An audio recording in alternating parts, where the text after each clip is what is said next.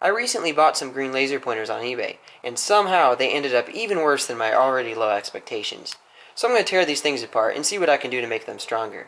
Now before I start tearing these things apart, I want to show you guys exactly why these things are such garbage. For one, the seller must not have tested them before shipping because half of them don't work in the slightest bit. The ones that do work are incredibly dim.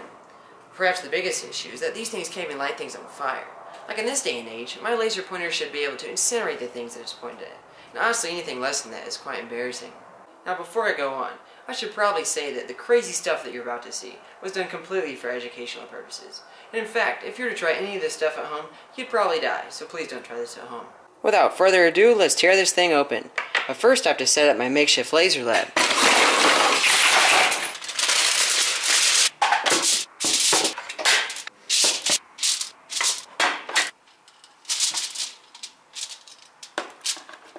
You're probably wondering why I just plugged myself into the outlet.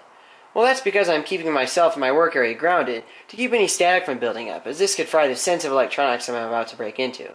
Now don't worry, there's a resistor there between me and ground to prevent myself from becoming a light bulb if I were to touch something hot. Don't try this at home, kids. These laser pointers are typically press-fit together, and usually come apart fairly easily with a vise. Now here I've pulled out the laser module and exposed the driver. Now notice there's actually a small part on the board that looks kind of like a screw. Now this thing is actually a potentiometer, and it controls the amount of current going into the pump laser diode. Now hopefully, turning it will give us more power. Let's see if this little mod's going to work. But first I better put on my laser goggles. That way I'm not instantly blinded. Alright, here we go. Yeah, there's that pathetic output. But let's see what happens here. Oh, wow, it's definitely brighter. Let's see if it can burn anything. Yeah, it barely stings at all. This thing has a long way to go before I'm satisfied. Even with the potentiometer cranked all the way up, it still just isn't making enough power. So it looks like I'm going to need to make my own power supply. I went ahead and removed this crappy little driver. Now I have the pump diode hooked directly up to my variable power supply. If it proves to be tough, I can build my own driver for it that can handle high power. Alright, let's see what this thing's capable of. Okay, there's a little bit of output. Alright, now we're getting somewhere. That's a lot brighter. Although still, I think it could be a little bit better than this. Yeah, it definitely needs to be stronger. Let's keep cranking it up. Wait, is that it? Is it dead already?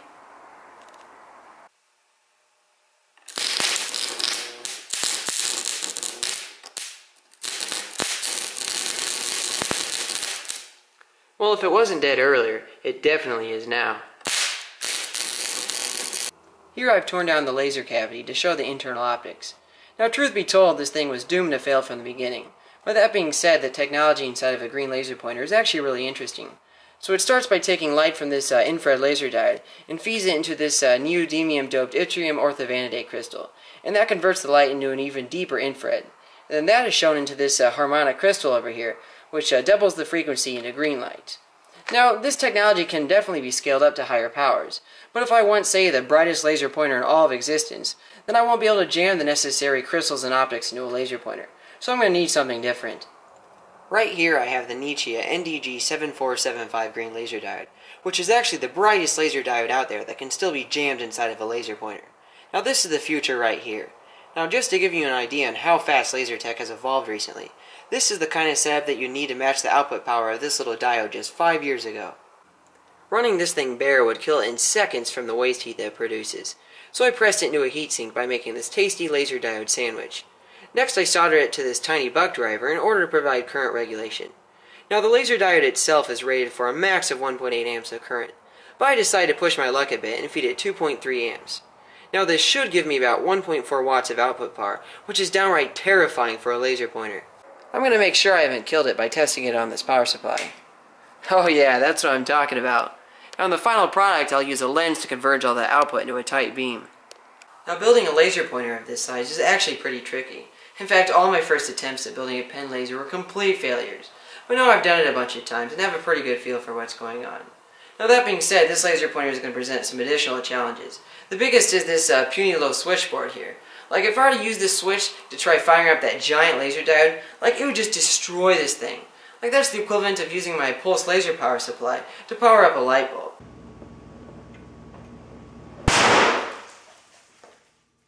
It's not like I can just jam a bigger switch in here. There simply isn't the space for it. But luckily this is where the MOSFET comes in. This little MOSFET can switch up to 620 amps of current. What a time to be alive, right? Now I'll use this thing to handle the brunt of the power switching. Then I'll use this puny little stock switch to signal to the MOSFET when to turn on. I stripped all of the components off the switchboard, and then added my MOSFET as well as some resistors. Now actually jamming all this stuff inside the laser pointer turned out to be really difficult. In fact, I spent more time doing this than everything else combined. And lo and behold, here is the completed laser pointer. Now I'm using a glass lens and a threaded mount to make it easier to burn stuff. But there's still one last issue though. The original laser pointer took 2 AAA batteries. And now considering the new laser circuitry draws about 20 watts, these puny little AAAs just aren't going to cut it. But luckily, the chemical engineers have come up with some awesome lithium-ion batteries, like this little 10440 here. Now it's the same size as the AAA, but it's capable of many times higher peak output power. Alright, here we go. Man, why do I even build this kind of stuff? Wait, what? Oh yeah, wrong laser pointer. Let's give that another go. Oh yeah, that's what I'm talking about. Now that's a laser pointer I'm not ashamed to use. I don't think I can convey just how insane this device is. Like just the very idea of a laser pointer having so much power that exceeds the highest laser danger ratings in the United States is just flat out stupid. Like there's no reason anything like this should ever be made. And yet here I am with a class 4 laser jammed inside of a laser pointer housing. Now before I start incinerating stuff, I want to show you guys some cool fluorescence tricks. Like check out that really cool color change when I hit those fluorescent Airzukas, as well as that mailing sticker over there. And also I have this vial here of 2,7-dichlorofluorescein, and it glows a really nice orange. And wow, you can hear it boiling when it hits it. That's crazy. Now it's time for the best part of the video, as I'm about to burn a bunch of stuff with a laser. Now if you've skipped ahead to this point just because you want to see some stuff get blown up, well, you've come to the right spot.